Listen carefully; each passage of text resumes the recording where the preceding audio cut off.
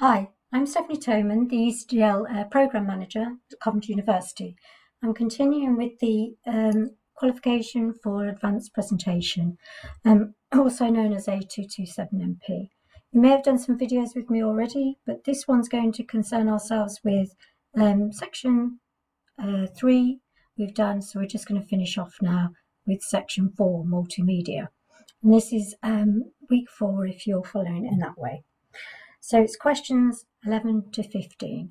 So first of all, make sure that we've got the right folder and we're using the weekly revision folder, whether that's from Aula or been sent to you or the W drive. So make sure you pick that, open it up. So we're going to look at the questions 14 and 15 under the multimedia. So remember that you are using the weekly revision paper, and we need to also use the weekly revision folder files. So we're going to open the diagram presentation. We're going to insert a movie file, CIA. I could place that at the bottom of the slide below the exam text and make sure it plays automatically and then is run and loops under the show has stopped. So this is the sort of thing they may ask you in the exam. So we're going to open the files, open the diagram.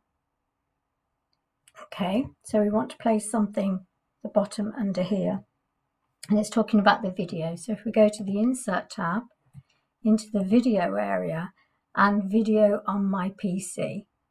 So this is the way it's going to be in the exam as well, because you'll be using the Z drive to take from and to go to. So I'm just going to navigate to my files in my worktop. Going on to my desktop, and it's in here, 227 weekly revision, into here, and there it is. So we're going to insert it. Should we click on it first? It's just doing a bit of an upgrade to make it compatible. You shouldn't see that in the exam. Grab it. Oops. There we go. And drop it underneath the exam. So back to the paper. It said that we needed to make it play automatically and loop until the show is stopped. So we can do that through the playback tab. So there's loop until it's stopped. And with the other one was to, so the other part in the playback was so that it plays automatically. And there we go, drop that down and put that on. It talks about the volume being adjusted to medium. And then if we go back to the question, it also says about viewing the current slide. And so we're going to use a Shift F5. So you would still do that in the exam. And I'll just change my settings so you can see that that's happened. Then you can hit Escape. And then you would go on to do a file save as. Always use the browse in the exam and make sure that if you're changing a name you do, and if it's a save as type, what type you're saving it as, and also in the exam make sure it's in the Z drive at the top. So I'm not going to say that, but that's what you're going to be looking for in the exam. Now if we carry on, let's have a look at the second part. Now I know it's still dealing with the diagram presentation, otherwise I may have closed that, but I'll carry on. So it's asking us to apply the pulse emphasis animation to the smart art diagram, and it animates by object. So let's do that first. So it's the pulse emphasis. So let's click on the actual diagram, the smart art.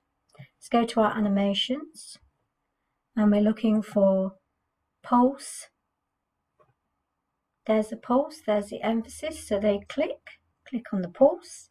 But it also said about something a little bit more, which was object one by one. Otherwise you've got all the other choices. So it said object by object, so we click on that. Back to our question, and it talks about inserting the sound growl into the top right of the slide. So that plays automatically 1 second after the exam shape is run. Okay. And then remove the video. So let's just do this fast. So we've got the diagram. We're going to insert a growl. So we need the audio. Obviously it's going to be in the Z drive, but I've got it on my desktop. And into my desktop, into where I've got my thing, my files, and I'm looking for a growl, and there it is. You can double click and bring it in. And it wants the growl at the top. Right, so let's pop it up. Let's grab it properly, pop it up in the top right corner. And then back to the playback where it plays automatically like we did before. And then it's got about a second after. So if we go to the animations, while that's selected, this will apply to that sound. So the delay is going to be 1 second after the exam shape is run. So after previous is on, we've done that, and then we've done that, and then we delete this as the final part of the question. You see it there, remove the CIA from the slide and save and close. So then you would save and close. So that's questions 14 and 15 under the media section, and hopefully that'll cover a few things with regard to video and sound and how you can animate or control those things as well through animation. Okay, thank you.